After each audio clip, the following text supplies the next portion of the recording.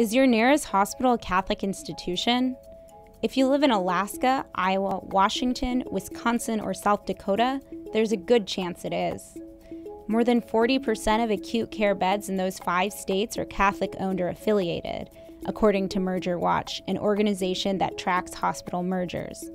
It's a growing trend all over the country. In 2001, the largest Catholic healthcare systems controlled 259 hospitals. By 2016, they controlled 384.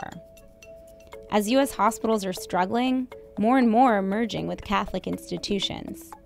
Now, 1 in every 6 hospital beds is in a Catholic-owned or affiliated facility. For many, that means certain treatments, specifically in relation to reproduction and end-of-life care, aren't available at the closest facility.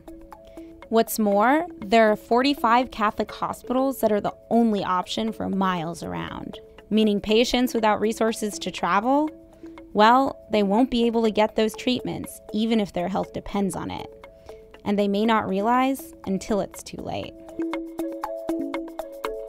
More and more hospitals across the country are affiliated with the Catholic health system, but patients don't always know what that means. So what does Catholic healthcare actually look like?